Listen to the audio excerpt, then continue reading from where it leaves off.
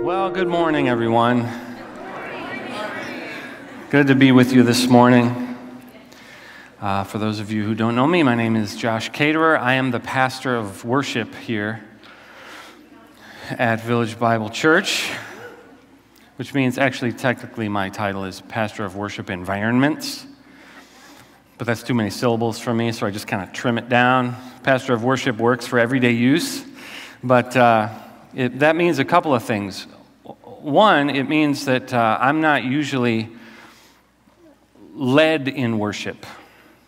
So it was really just a sort of a refreshing treat for me to just be out there and just worship and be led by our wonderful gifted team. I'm grateful to them for serving. I'm grateful, We are so blessed with a talented, gifted, committed worship team here. And being the worship pastor, it also means that I'm not usually here doing this. I'm usually over there with the guitar on. And like the guitar is kind of this, it's like a protective shield between me and you. So, I'm used to having that. So I'm going to try to resist the urge to just like hold on to the podium for dear life out of self-defense. Hopefully every once in a while I'll step over here and kind of, no, I don't like that. I'm going to stay around. I've been so blessed and challenged and encouraged, by the sermon series that we've been going through, Relentless Joy, through the book of Philippians. And Pastor Tim told me that I didn't have to preach from Philippians. I could do a one-off message that wasn't necessarily part of the series. And I said, well, I'd love to still have my message be part of the series because I want to continue to explore that idea of joy, but maybe we could look at it from a different angle, from a different part of Scripture, because the first thing that kind of popped to my mind was this verse that I've always loved, from Psalm 16 that says, "In your presence there is fullness of joy." So let me talk about joy, but let's do it from Psalm 16. But I haven't been at the church that long. I've been here like 8 months. So I don't know what's been preached. And I asked Tim, have you already preached on Psalm 16? He said, yeah, actually, sorry, I have. I was like, oh, well, how long ago? He said it was 2011. So I'm like, okay, well, let's see, it's 2020 now. Carry the one that's 9 years. We might be okay. I don't know. Does anybody actually remember the message that Tim preached? One hand, and it's Tim Badal. Yeah, so obviously that's a very impactful message.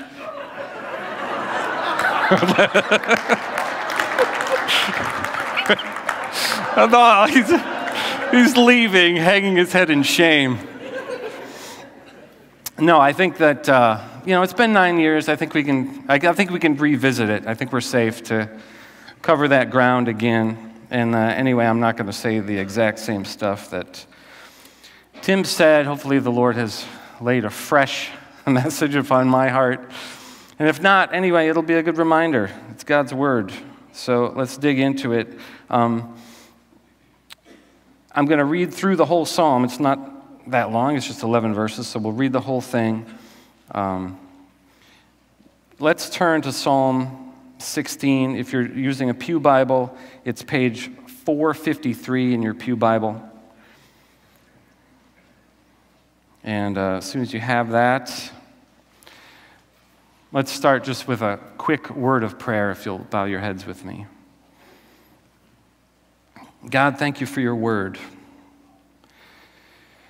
We know that your word is living and active, and we invite that activity in our lives today. We pray that you will speak to us through your word this morning. Help me to communicate clearly, but help all of us to receive from your word today. Illuminate our understanding, soften our hearts, make us receptive to what you have for us today in your word. In Jesus' name, amen. Amen. Let's look at Psalm 16. Preserve me, O God, for in you I take refuge. I say to the Lord, you are my Lord. I have no good apart from you. As for the saints in the land, they are the excellent ones, in whom is all my delight. The sorrows of those who run after another god shall multiply. Their drink offerings of blood I will not pour out, or take their names on my lips. The Lord is my chosen portion and my cup. You hold my lot. The lines have fallen for me in pleasant places. Indeed, I have a beautiful inheritance. I bless the Lord who gives me counsel. In the night also my heart instructs me. I have set the Lord always before me. Because he is at my right hand, I shall not be shaken. Therefore my heart is glad, and my whole being rejoices. My flesh also dwells secure. For you will not abandon my soul to Sheol, or let your Holy One see corruption. You make known to me the path of life. In your presence there is fullness of joy. At your right hand are pleasures forevermore. Amen. Amen. There it is at the end in that last verse there. In your presence there is fullness of joy. Fullness of joy is it's like an arresting term. Right? You hear that and right away you're like, what's that all about? Because joy is something that we all want. All people, Christian, non-Christian, no matter who you are, you're searching for some kind of joy, and there are a million ways that people try to get there, and a million choices people make, and a million things that people go after that you think are going to give you joy. But the farther you go in life, you discover that these things that you thought were going to bring you joy, if you're able to attain them, they are often disappointing, right? Pleasures are fleeting. Happiness fades. Satisfaction somehow isn't as satisfying as you thought it was going to be. Things are not all they're cracked up to be, and that, such is life, right? Get used to it. But the Bible speaks of a different kind of joy.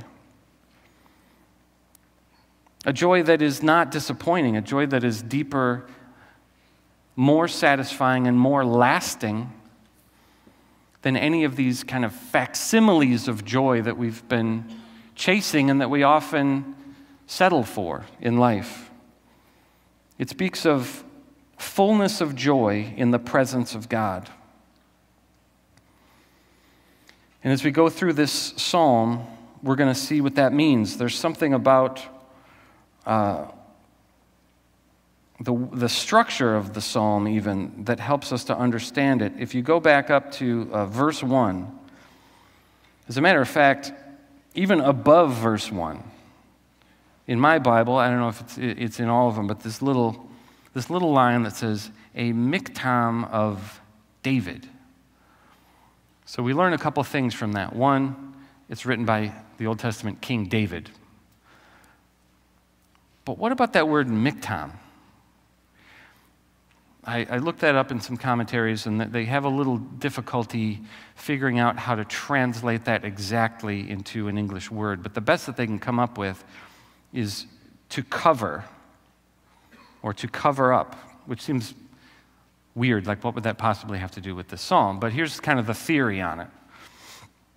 There's a small handful of psalms that have this word miktam attached to them. And all of those psalms are, the point of view of the psalm is written from someone who is facing some kind of peril. And King David was often in battle situations where he was in the trenches, on the front lines of battle. His life was in danger. And the idea here is that a miktam would be a psalm specifically for those situations, because it's a psalm that you would say with your mouth covered, secretly, so that your enemy doesn't hear you. It's sort of a private psalm. It's between you and the Lord. It's like a battlefront cry for help. And you can see that even in the way that it starts, the tone of it. Preserve me, O God, for in you I take refuge. The question, though, is if that's the situation, if that's where the psalm starts, preserve me, oh God. Like my life is on the line. I need you to keep me alive. How does he get from there at the beginning of the psalm to at the end of the psalm? It's so triumphant. There's such this declaration of rejoicing. Like verse 9, therefore my heart is glad, my whole being rejoices, and my flesh also dwells secure. So it starts in this place of insecurity, winds up with this place of being secure and joyful in the presence of God. How does it get from point A to point B? And that's what we're going to unpack today. He found that that joy and that security in the presence of God. But what does that look like? We're going to see that as we go through the psalm, and David is going to begin to unpack for us what the presence of God meant to him. Psalm 16 is going to show us that we can experience fullness of joy when we practice the presence of God, as David did. And so, well, first of all, right away you might say to yourself, like, why do you have to practice the presence of God? Like, aren't you just in the presence of God? I mean, God is spirit. If we're believers in Christ, He has given us His Holy Spirit. His Spirit is everywhere. He's omnipresent. His presence is just there. Well, yeah, but there are different levels of being in someone's presence. And as an example, I will tell you about the time that I ate lunch with the entire cast of the show Full House. It's true. The year was 1995. I had the opportunity to have kind of a private special tour of the Warner Brothers lot through a connection that we had there through somebody at the Warner Brothers Records that we knew. And so my band got to go out there and be on the Warner Brothers studio lot. And when it came time to eat lunch, it was like, oh, we actually have access to the cafeteria that the Warner Brothers employees use to eat lunch. So we go to the cafeteria, and we get our food, and we're sitting there, we're eating, and I look over, and like 2 tables away is the cast of Full House. So you got John Stamos, you got Lori Loughlin, you got Bob Saget, and the other guy, and they're there eating, and I'm like, oh, that's great. I look down, I've got the sandwich. I take a bite of the sandwich. I'm chewing. I look over, they're chewing. It's like I'm in the room with the cast of Full House. We're all eating lunch. Therefore, I'm eating lunch with the cast of Full House. Right? And no one can say otherwise. But to my point, there are different levels of being in someone's presence. Aren't there? And when the Bible talks about the presence of God, it's not talking about like in the same room, 2 tables away kind of presence. It's talking about being at the table with God. It's talking about interacting with God, communicating with God. It's even talking about more than that. It's talking about having a relationship with God. The relationship that we see that David talks about and other figures in the Bible that Paul was talking about in the book of Philippians, this kind of relationship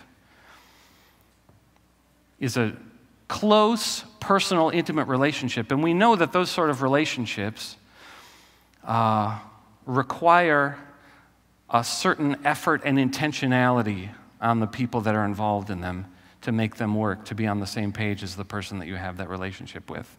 And so that's the kind of thing that we're going to see as we go through the heart of Psalm 16. And we are specifically going to see and pull out of the text 4 aspects of what it means to practice the presence of God. What does that really mean? 4 aspects of what it means to practice the presence of God. First one is this: practicing the presence of God means loving God's people. We see it there in verse 3. As for the saints in the land, they are the excellent ones, in whom is all my delight. Now, the word saints is a general term that just means the people of God. It's not like in the specifically, sometimes we think of it, it must mean like in Catholic terms, the people who have been canonized into sainthood. But what David is saying is that the saints in the land are the people of God, in contrast to the people in the next verse. He talks about the sorrows of those who run after another God, small g God. This is the people that are running after the one true God, the people who belong to him. And for him in his time, that was the people of Israel. The people that, the people of Israel had been called out from the surrounding nations to be a people set apart for God. And today, in our times, in New Testament, New Covenant times, the people that are called out from the nations are the people who have a relationship with God through Jesus Christ. So if you're here today and you're a believer in Jesus Christ, guess what? You're a saint. That's kind of cool. And the way that we could say this verse might be, as for the Christians in the land, they are the excellent ones. As for the believers in the land, as for my brothers and sisters in Christ, they are the excellent ones, in whom is all my delight. He's talking about having like a special affection for and a special connection to your brothers and sisters in Christ. And why is that so essential? Because he front loads that. As soon, at the beginning he says, God, in you I take refuge. You are my Lord. He has declared God to be his Lord. And as soon as he starts to unpack what that actually looks like, the first place his mind goes is, I love your people. I take delight in them. That's like the foundation for it. Why is that so essential? It might have something to do with who God is. He is a God of fellowship. There is perfect fellowship and community within the Godhead, right? God the Father, God the Son, God the Holy Spirit. Eternally distinct, but one in nature and essence. And right away you're like, oh man, he's talking about the Trinity. We're wading into deep waters. He's going to be talking about the Trinity for like 40 minutes. I'm not.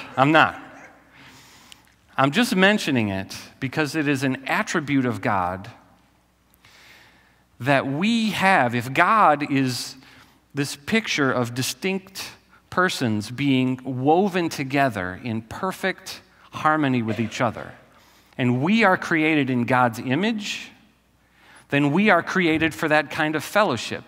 God is not just one lone person who created people because he was lonely. God is fellowship, and he created us to display that kind of fellowship because that's who he is. And the kind of fellowship and community and connection that we were created for finds its fulfillment in the relationships that we have with other people in Christ. It's a God-centered connection, which is higher than any other sort of connection and community that we can have. It's been amazing to me, since I became a Christian, which has now been, it's been over 20 years, but it's always been amazing to me the way that becoming a Christian has brought me into fellowship with people that I would not otherwise have been in fellowship with or hung out with. Which, don't take that wrong. I mean, it sounds like an insult, or, no diss, but let's be honest, our natural tendency is to gravitate towards people that are just like us and hang out in our little niche. And I did that before I became a Christian. I was a professional musician, and so all the people that I hung out with were people in bands, and that's a certain type. you know? Or people that were connected to the artistic community. Like I had friends who were actors, friends that were like journalists, and there's just people that were connected with the arts in some way. It's a type, it's an eccentric type of person. An artsy type of person. I've always gravitated towards that. But then I get into this situation where now God has called me to himself. He has called me to become part of a church. I found a church and started having fellowship now with people that seemingly were not like me at all. For one thing, people that are older than me and younger than me, there's this multi-generational aspect to Christian fellowship because we're all one body, but we're also in fellowship with people that that look different than us, people of different nationalities, people of different skin colors, people of different walks of life, people of different interests, people who are not interested in the thing. If you're in a community with other artists, it's all what you're interested in. It's all what you like. It's like, do you like the same band that I do or whatever? But now I have relationships with all different kinds of people, this much wider spectrum of people. And the connection that we have is so much deeper, so much greater, because it's built on something transcendent rather than something trivial like these shared interests, right? It's built on something eternal even. And the fact that there's a much broader variety of types of people that I'm in fellowship with, it makes, that in itself makes my life a richer experience socially. But also the relationships are designed to kind of point each other toward joy, because we're encouraging each other in our walk with the Lord. We're worshiping together, helping point all of our attention toward the Lord Jesus Christ. We're studying the Bible together, helping each other grow toward God, which is the source of this fullness of joy that we're talking about. And so it's actually very appropriate that this was a day where we recognized new members in the church, because that's reflective of exactly what I'm talking about. It's like a commitment to going deeper. Like, do you have that? Not necessarily are you a member of the church. If you attend here regularly and you're not a member, you should consider it, not out of a sense of duty, but that there's something about nurturing that connectedness and that committedness to other Christians and growing in fellowship with each other that is a key ingredient to fullness of joy. David knew that. Loving God's people is an essential aspect of what it means to practice the presence of God. And it could be that if you're here this morning and you kind of feel stuck in your relationship with God and you don't feel necessarily as close to him as you once did, or you feel like you should, it could be that what you need to do is to focus on intentionally growing deeper in your relationships with other Christians in some way. Join a small group if you're not in one. Find a ministry to serve in alongside some other Christians. Develop, some sort of discipleship relationship with somebody, somewhere where you're allowing yourself to be accountable to another Christian and to lock arms with other Christians in a way that's going to point you towards the source of joy. That's point one. Loving God's people is an aspect of what it means to practice the presence of God. Point two is practicing the presence of God means turning from sin. Turning from sin. Look at verse 4. The sorrows of those who run after another god shall multiply. Their drink offerings of blood I will not pour out, or take their names on my lips. Now that thing about drink offerings of blood is like, seems a little macabre. It's a specific reference to a ritualistic practice having to do with idol worship. And so, but just before you check out on this, because you say to yourself, well, I don't worship idols, and I've never poured out a drink offering of blood, so I'm good on this one. Check. Not so fast. Not so fast. Because what he's talking about here is a principle that's larger than just specifically idol worship. He's talking about idolatry, but that means more than just specifically idol worship. There's another verse of Scripture in Colossians. I'm not going to ask you to turn there, but I just want to put it up on the screen so you can see it. Colossians 3:5. Put to death, therefore, what is earthly in you: sexual immorality, impurity, passion, evil desire, and covetousness, which is idolatry. Wait a minute.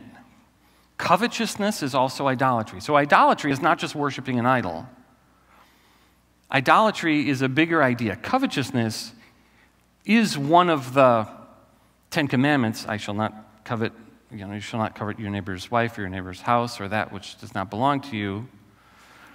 But it's like an attitude of the heart and all that springs from it. Why is that idolatry? It's this wanting what doesn't belong with you. And it's idolatry because it's taking something else and putting it on the throne where God should be. Right? And there's a sense in which all sin is idolatry because it's looking to something else to fill you up in a way that only God can really fill you. And it's a looking to something else to give you something that maybe you're not trusting God to give you. All sin is idolatry. And David is saying here, I'm not going to participate in that. I'm not going to have anything to do with it. I notice that he doesn't say necessarily, I'm not going to have anything to do with that because I'm not interested in it. It doesn't appeal to me. It's not my cup of tea. He says, on the contrary, I would think that the emphatic nature of him saying specifically, I will not pour out drink offerings of blood. I will not take the names of other gods on my lips. It's like this declaration. He felt like it was necessary to be intentional about declaring his refusal to participate in that. I'm not going to run after another god. Why? Because the sorrows of those who do that will multiply, who run after another god. He doesn't just say the sorrows of those who worship another god. He says run after. There's like this sense of movement, like you're running after another god. It's taking you in a direction which is away from God and away from the source of your joy, and you get the opposite of joy, which is sorrow. And he almost has this tone of a person who has some personal experience with that, right? And we know, if you know about the life of David, he was not a perfect person. He was not immune to temptation.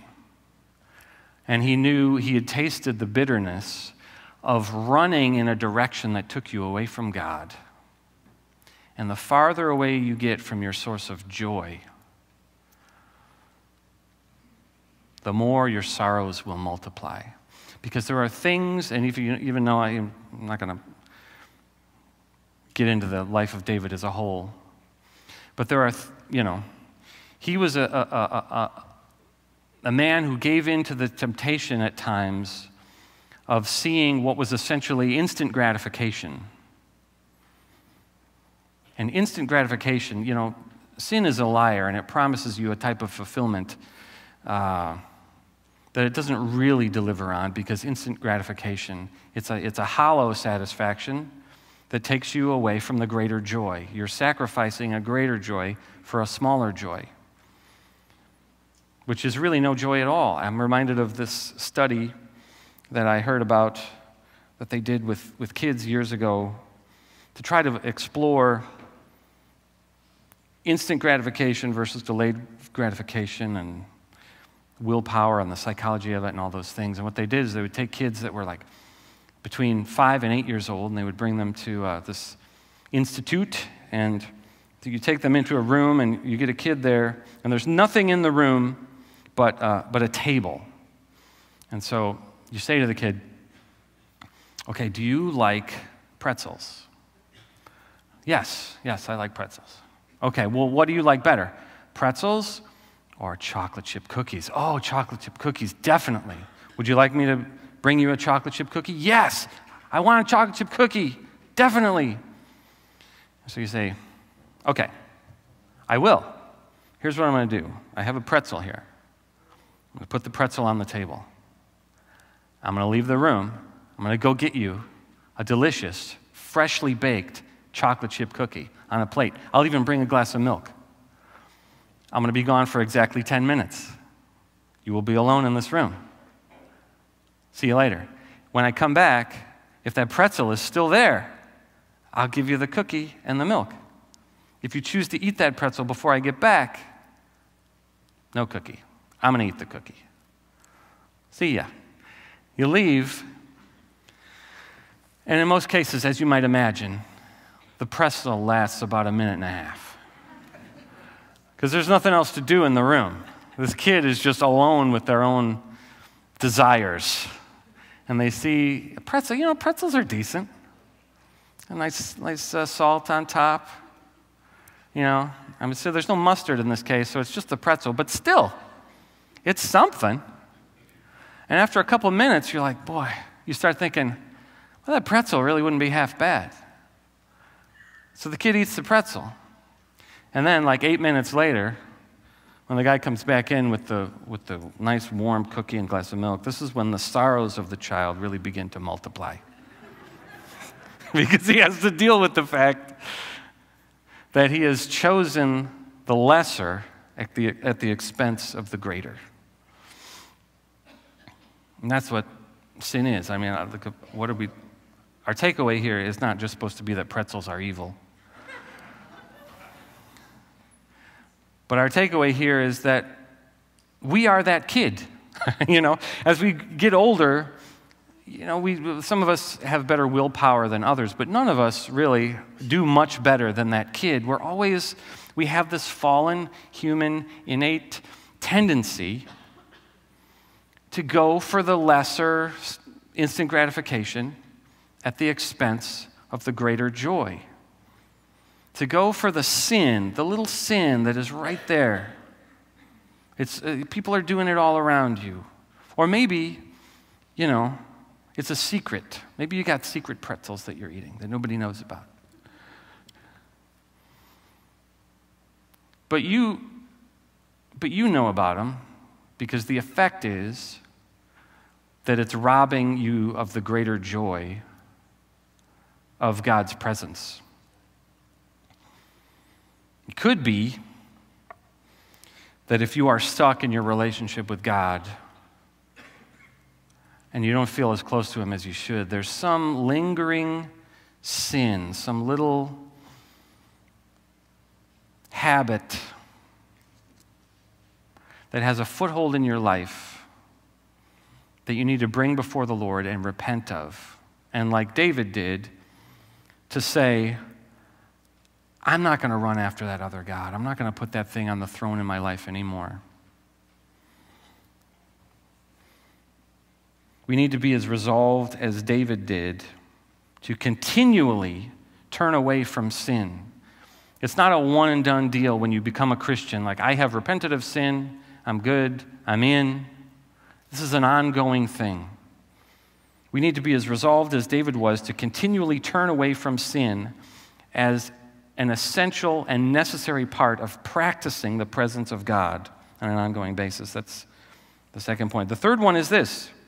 Practicing the presence of God means cultivating contentment. Look at verse 5 and 6. The Lord is my chosen portion and my cup. You hold my lot. The lines have fallen for me in pleasant places. Indeed, I have a beautiful inheritance. All the language in this little, portion of the psalm has to do with inheritance, like the lines have fallen for me. What's with the falling lines? The lines are property lines on an inheritance, a plot of land that you are receiving as an inheritance. And that chosen portion part of it is like a portion of an estate that has been divvied up and it has been given to you. So this is all inheritance kind of stuff. The idea being that this is what I'm getting. Now with David, it's figurative language because he probably wasn't receiving an inheritance of land because he was the youngest of several sons. So he's like on the horizontal, like he wasn't receiving an inheritance. I mean, he did okay for himself anyway. But what he was saying here is that I'm not even worried about that because God is my inheritance. The Lord himself is my chosen portion. He holds my lot. He is my lot in life, and he is more than enough for me. This is a beautiful inheritance. I'm very satisfied with it. That whole section there is just dripping with that sort of language, contentment with my circumstances. And you're like, well, that's sort of incredibly chipper for a guy who, is in the trenches. He started out in a place of preserve me, oh God, because there are people that are coming for my life. And now he's saying, I'm very content with my circumstances. And we're like, man, I could use some of that. Whatever he's got going on, I could use some of that because the fact is, I have a tendency to be discontent. My default setting is to be sort of complaining about stuff that's going on in my life. Whether sometimes I'm facing legitimately difficult things, tragedies, obstacles, but it doesn't even take that. I complain about a lot of first world stuff too. First world problems. And I think we kind of become comfortable with that in our lives because it doesn't seem like that big of a deal, right? It's just sort of it doesn't seem like this like massive sin to be doing it. But the truth is that it is something that takes us in the opposite direction of joy. Because when we're complaining about our circumstances, what we're doing is we are questioning the sovereignty of God over our circumstances. We're failing to recognize that whatever difficult things are happening to us in our lives, these have been allowed by God, who is causing all things to work together for our good.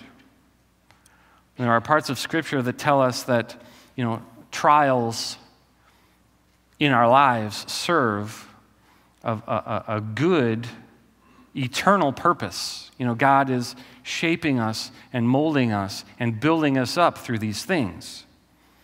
But we don't tend to see it that way. We tend to see it like we've been wronged. We're being shortchanged. And in the process, we are, questioning the very goodness of God. And the important thing to know, if you're looking for, what is the secret, what was David's secret of contentment, finding contentment in these kind of circumstances, it connects to what we've been learning in the book of Philippians, because it was the same secret that Paul had. Paul talks about, he uses that word even, secret.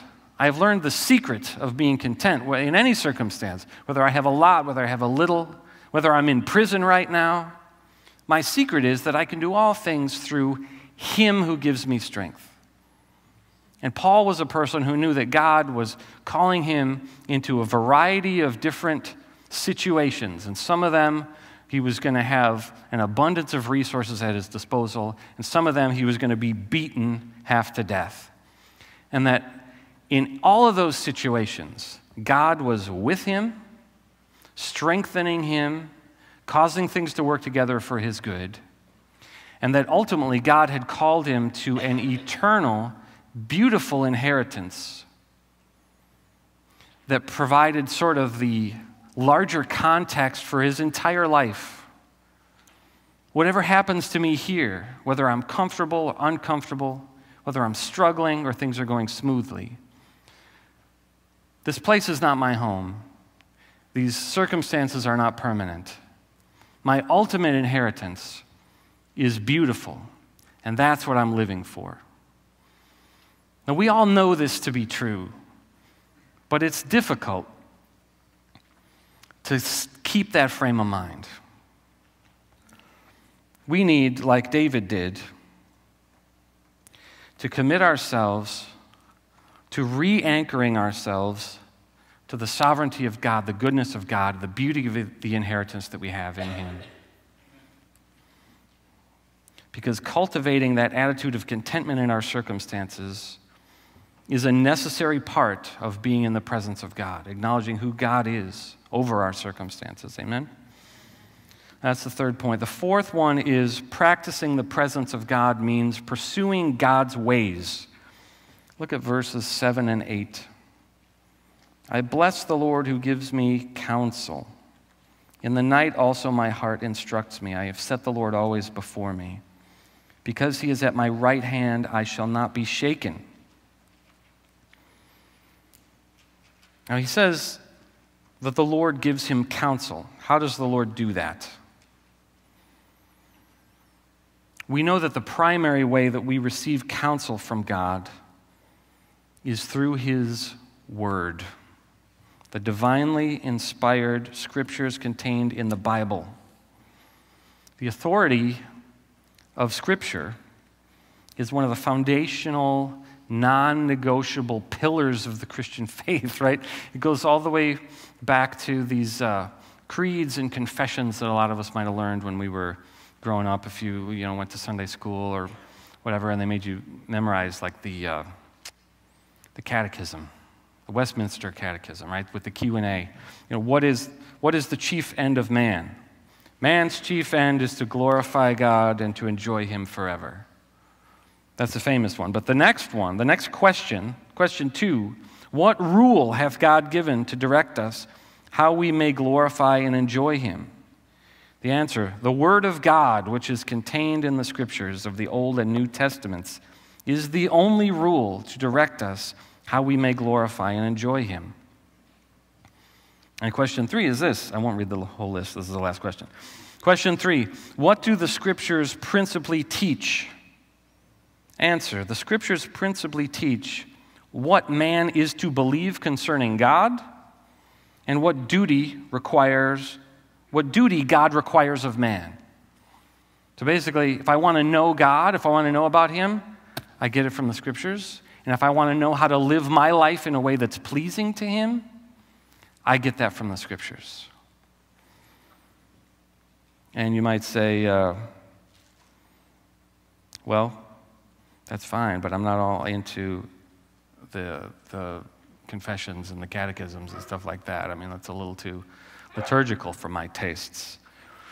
That's fine. I'm not asking you to memorize the Westminster Catechism, but the Westminster Catechism and all those other creeds and everything are just a way of crystallizing this essential truth that David knew and experienced and lived out in his life. Because that was his opinion of the Scriptures.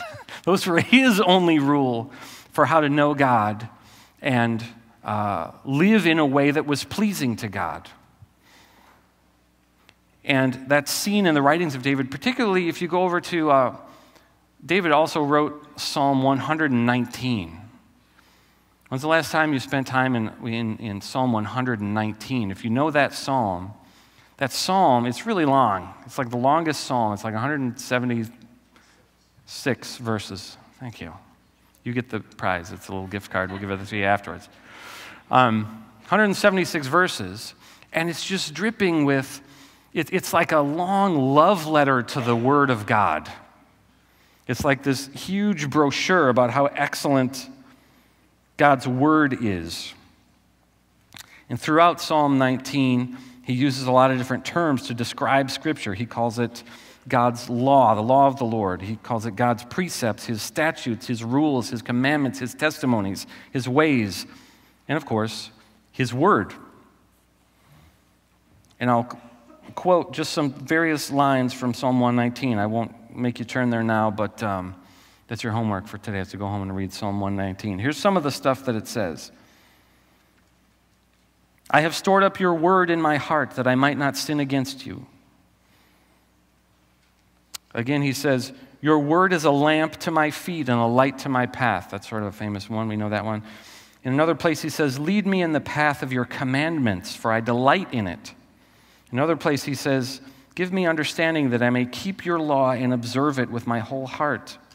He says, your rules are good. Behold, I long for your precepts. Oh, how I love your law. It is my meditation all the day. Your testimonies are my delight. They are my counselors. So in Psalm 16, when he says, I bless the Lord who gives me counsel, that's what he's talking about. He's like, God, your precepts, your rules, your commandments, your laws, your testimonies, these are my counselors. And I bless you for giving me that counsel because I need it. I want it. David was in a position of leadership. He had to make decisions all the time about what to do. And he wanted to make sure he was doing the right thing. He wanted wisdom that was coming from God. He also wanted to make sure that his own life was pleasing to God, because David was a man who knew his own sinful tendencies. And he knew that the only hope that he had was to cling to these precepts from God and meditate on them. And he took joy in that. He found delight in that. Personally, I find that a little convicting. Do you ever read through some of this stuff? You ever read through Psalm 119 and just feel like, oh man, I got to spend more time in the Word? You know? Like I keep trying to read the Bible in a year, and like I get halfway through Numbers, and it's just like, you know, I've read through the first 3.5 books of the Bible like 14 times. It's a January tradition.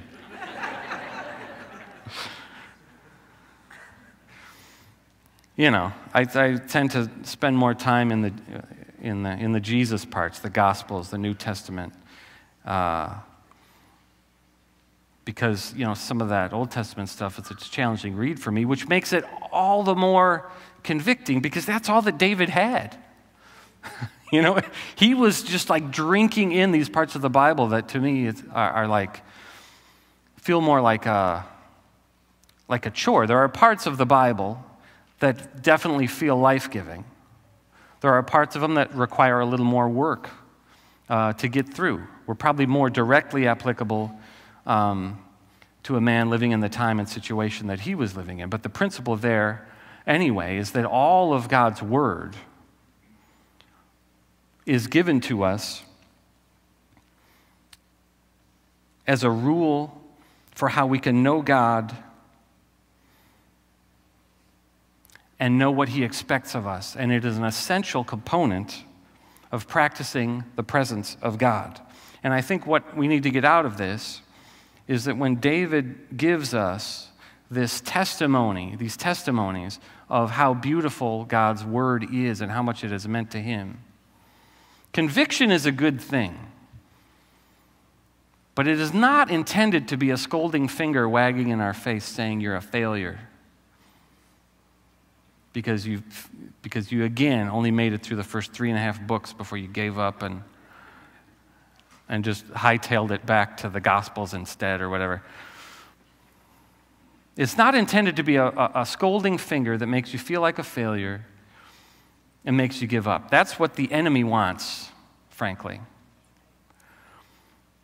But what God wants for us, and I think what was the intention of David's heart when he would write, these are like, he's giving a personal testimony of how beautiful and life-giving and soul-satisfying and joy-producing the Scriptures can be if we apply ourselves to interacting with them and being in them and reading them and trying to understand them.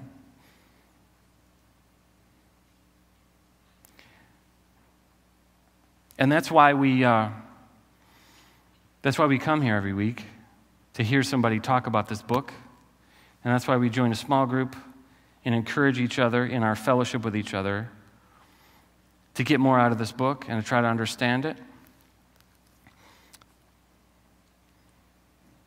Because practicing the presence of God, that relationship, going all the way back to the beginning, the kind of relationship that God calls us into, a relationship is a two-way street, right? We talk to God in prayer, and God talks to us through His Word. And His Holy Spirit applies it to our hearts. That's the picture here. The Lord, where am I? I bless the Lord who gives me counsel. In the night also my heart instructs me. It's this cool picture of like, during the day, when the sun was out, like he didn't have electric lights, He did most of his reading when the sun was out. The Lord is counseling through His Word. And then at night, He's laying there in the dark, drifting off to sleep. And the time that he has spent in God's Word is like, it's still with him. He's thinking about it. And the Holy Spirit is just applying those things to his heart. Even at night, my heart instructs me.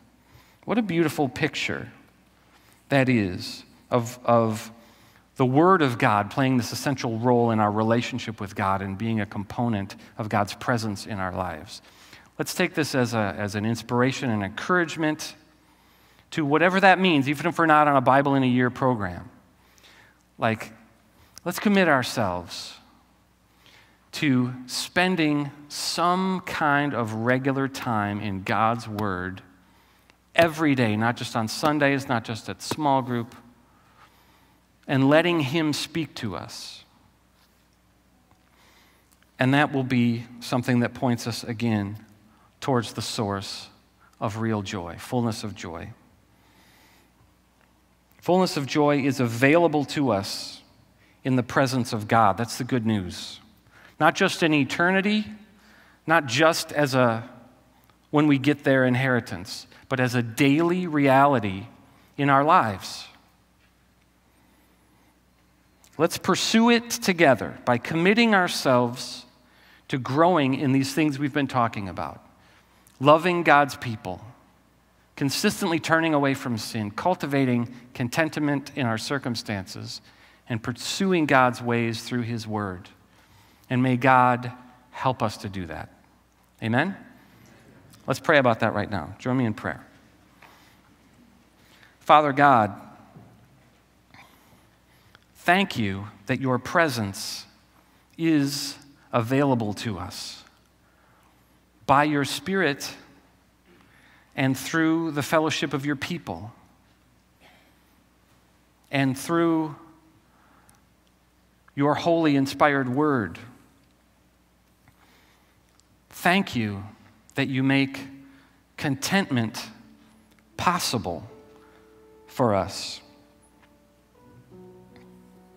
Thank you that you make freedom from sin possible for us. And as we apply ourselves to growing in these areas, the best that we can, we ask you to supernaturally strengthen us. We ask you to do a work in us to help us grow in all of these areas, that we might experience more fully your presence and thereby experience the fullness of joy that you have called us to and which is ours in Christ Jesus. In His holy name we pray. Amen? Amen.